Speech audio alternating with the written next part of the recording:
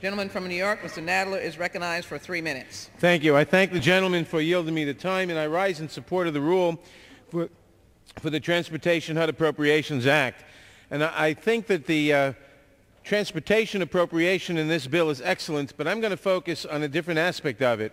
I want to in particular thank Chairman Olver for securing more than $18 billion for tenant-based rental assistance and $8.7 billion for project-based rental assistance. This represents about $3.7 billion more than last year.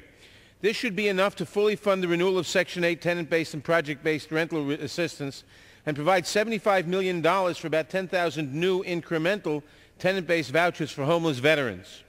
The bill also has $350 million for the Housing for People with AIDS program, also known as HOPWA, $50 million more than was appropriated last year. This is a great victory for these programs, and I applaud the chairman and the committee for their efforts to secure these badly needed resources. I also want to thank all of my colleagues who signed on to my letter to the committee in support of increases for Section 8 housing and for the HOPWA program earlier this year.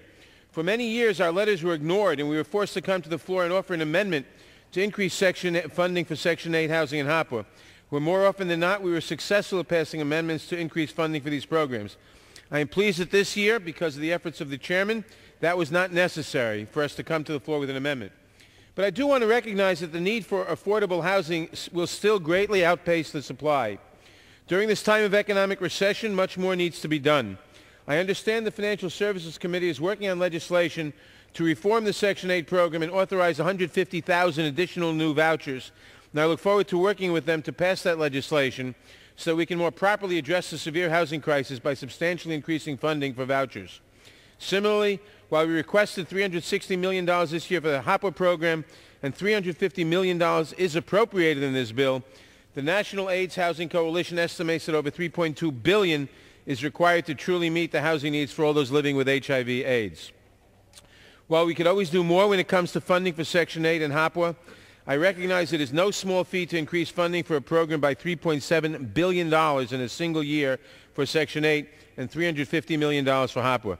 I commend the chairman for his leadership, and I want to thank him for his continued support for these important housing initiatives. And I also want to thank the chairman and the committee for their initiatives in the transportation field and for the funds they have brought to this.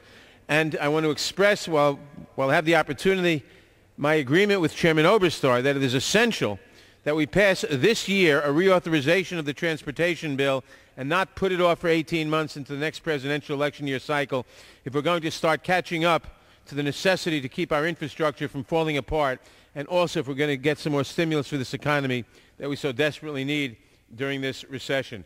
So I support the rule. I thank the chairman for yielding me time. I yield back the balance of my time.